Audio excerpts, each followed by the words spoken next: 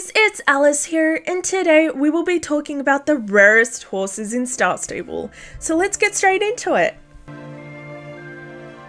June the 26th, 2019, the bar carts were available for a limited time only.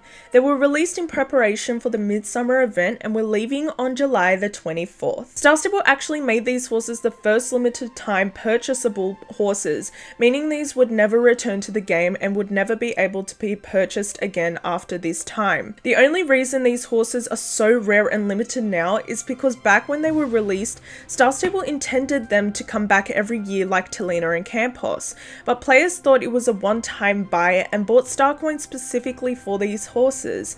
This unfortunately was not the case, as Star Stable wanted them to come back every year, but players thought these were specifically limited. So Star Stable made sure these horses were never to be released again so that players wouldn't get confused. The Texas Bluebell was another horse that was available for a limited time only, similar to the bar carts.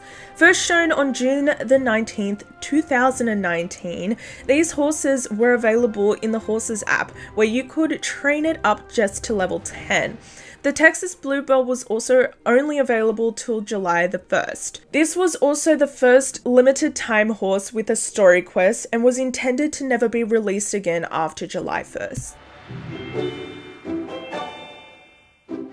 Spirit was brought into Star Stable on May the 26th, 2017 and left permanently on May 29th, 2019. This was a horse brought into SSO in collaboration with DreamWorks, an animated show called Spirit Riding Free. Instead of buying Spirit right then and there, players had to ride around the map and try find Spirit in areas. You had to get reputation and get admired with Spirit in order to tame him with an apple that cost around 699 star coins.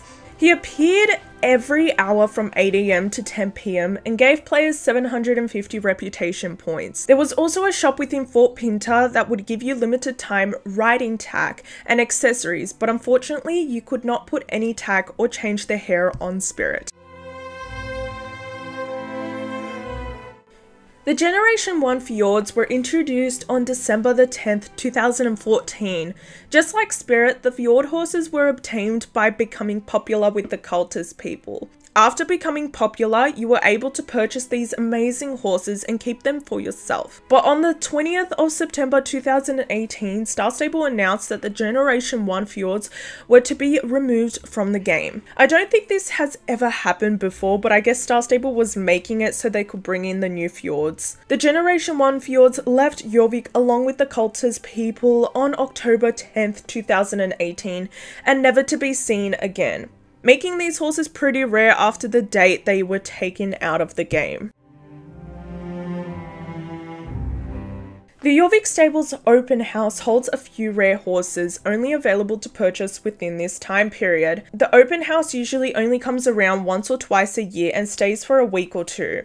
This year on July the 21st, we were lucky enough to get a new rare horse that was limited to the event only, the New Arabian model, along with the other models such as the 3 Liberalizana horses and the 3 Andalusians. These horses will always come back every year, so there's no worry that we won't see these gorgeous horses next year. Anyway guys, I hope you enjoyed this video and let me know down below if I missed any rare horses or any horses that won't be coming back to Star Stable like the old Generation 1 Fjord horses. And if you enjoyed this video, please give it a like and subscribe if you guys are new here, and I'll see you guys all in the next video. Goodbye!